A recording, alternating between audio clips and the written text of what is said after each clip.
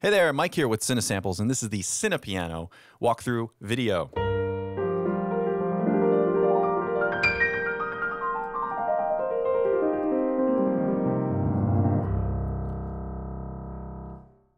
So CinePiano, this is a piano that we sampled in the middle of the historic MGM Scoring Stage here in Los Angeles.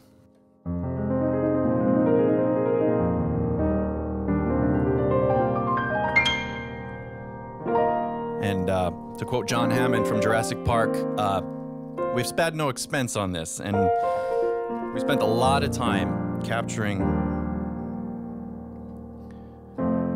a very detailed piano that is meant to work with all of our other libraries. We recorded everything here at the MGM Scoring Stage, so we're able to layer it in with everything that we already have, and it mixes and sounds great because it's all recorded in the same room.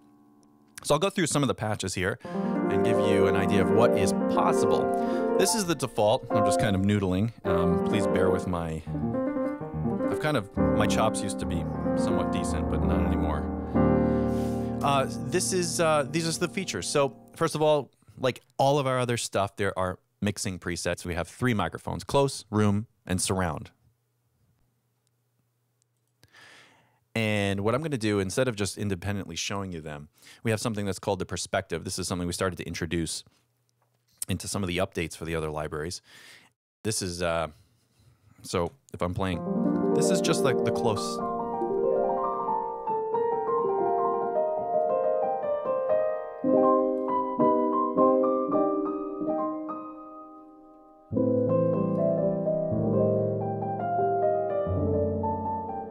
Okay, and then what I'll do is I'll gradually move up this mod wheel, and you'll see this fader is just connected to just CC1.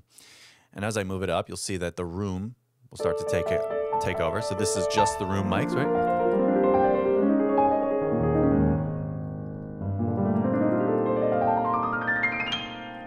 And then we'll move all the way to the surround mics, and that's...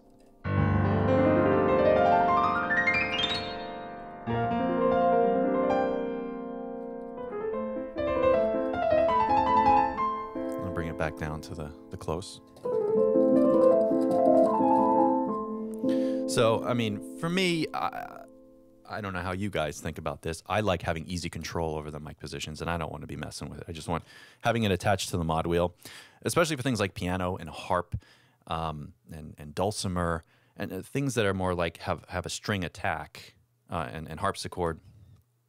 These are things that make great use out of this, and celeste. So anyway, that is the mic positions. I'm going to go back to the full mix now, and let's go into the settings. So this thing that I want to show you is the character knob. Aside from mic positions, the second most important thing with a virtual instrument piano is control over the velocity response of the keys, because all keyboards are different. They all have different velocity curves. And changing that velocity curve drastically changes the feeling and how the piano responds. So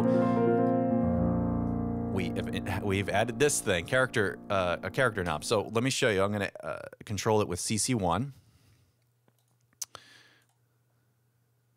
Okay. And we've been using this natural. Now the intimate one is all like low. If you look over here as I move it, it kind of alters the velocity curve. So we've been listening to this, and this is the natural character, the default, sort of a standard straight linear curve. But I'm going to add a CC control here so I can control it with a mod wheel. Let's go to intimate. So this is what this sounds like.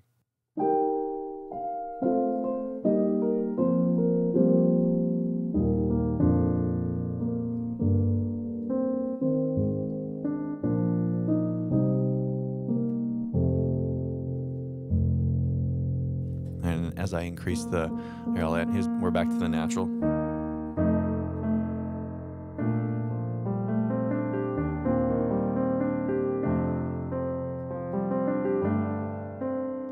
And then, of course, we have the aggressive, which is like,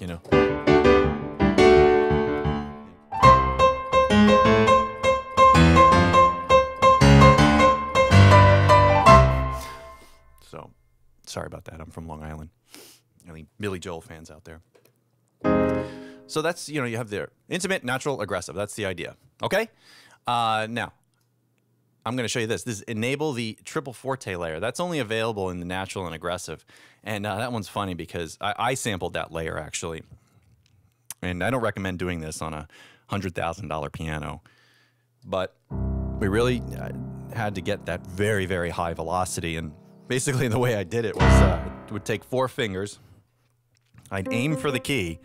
I'd start about a foot above the key, and I'd just smash down onto the key bed as hard as possible. So we have a very, very good, really nice triple forte layer. I actually broke a key during the sampling session somewhere up here doing that, but it was worth it, right? Okay.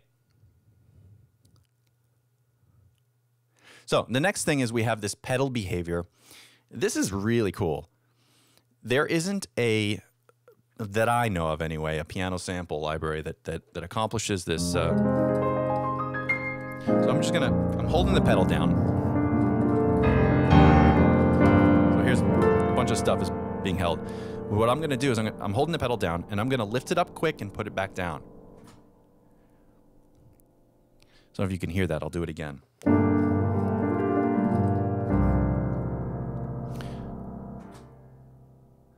So what it doesn't fully dampen it. It kind of just partially dampens it. Technically speaking, what happens is in the script, it just kind of fast forwards further in the tail.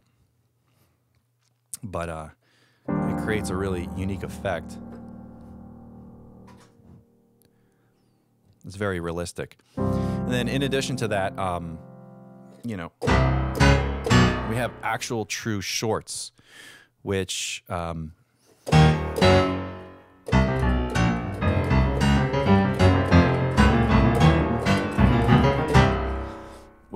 don't really exist in other libraries. It's you have to script it, and I've always been disappointed with libraries that don't really have good, especially down in this lower area. It's nice because you can hear the room.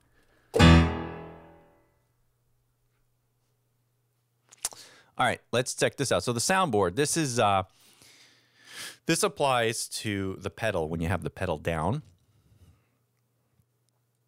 And it's off by default, but I'm going to turn it on and turn it up a little bit here. So it's, I'm going to hold the pedal down, and if I just hit, you need to listen to this with, hopefully this doesn't work over, this probably doesn't work over YouTube, but.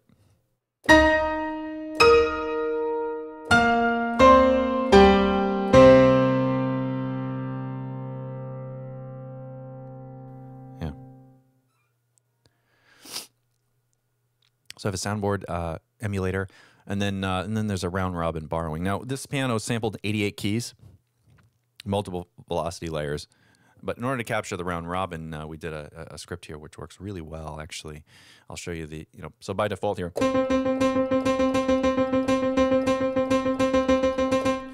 almost don't need it. Let me show you. I'll put it up to 2 here, and it's basically borrowing notes from 2 semitones up and 2 semitones down, and pitch bending them. So it just gives you that control if you want to have that round robin effect. And here we have the dynamic range control, and this allows us to control how actually loud something is. So it's kind of a compressor in some way. So if I put it all the way low, the general volume of everything will be the same, although I will hear the differences. So as you get to a higher velocity, you'll hear it. The volume is lowered, but if I do this, the quiet is very quiet, and the loud is very loud. So there you go. It's essentially a MIDI compressor. All right, so that's the basic functions of the main patch here. We have all these presets, which we have some simulated orchestra left and orchestra right, if you really wanted to kind of push the piano those places in the room. That's very helpful. We have some. This resonant one is really cool. So there you go. I'm gonna move on now. So let's check out this one. This is a classical mix. So we actually remixed the samples. This is not created from just using Contact plugins. We actually used hardware and remixed the entire sample set and rechopped it specifically for these different things. So it's got classical, cinematic, and a rock studio grand. So classical is sounds like this.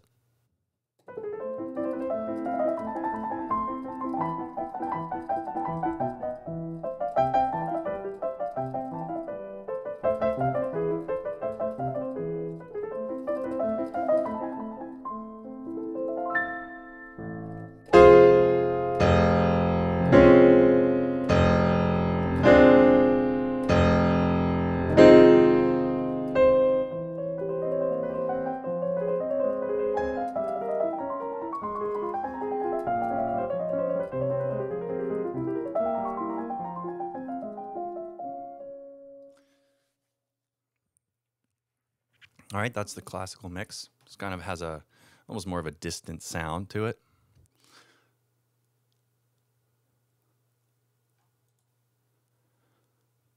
And then we have cinematic, which basically takes the sort of intimate character to another level here.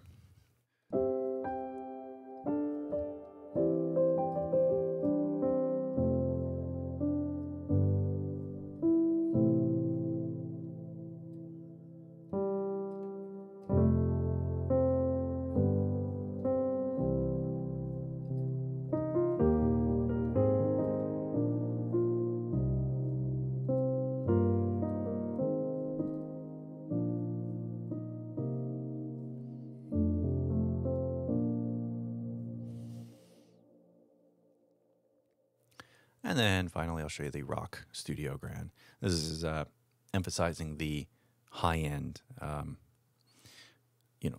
more higher velocity samples. We'll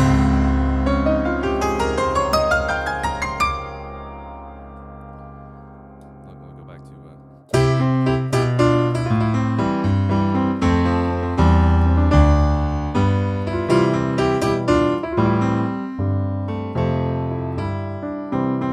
whatever.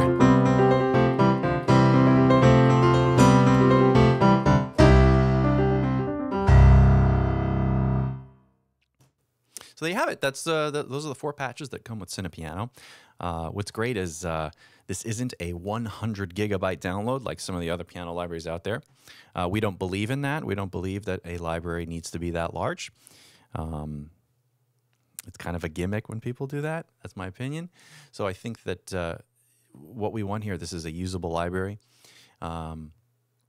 for getting the job done, for having a really high quality piano in our mixes that just plays well, is low on resources, and is just inspiring to play. So there you go. That's CinePiano. Thanks for watching. Bye-bye.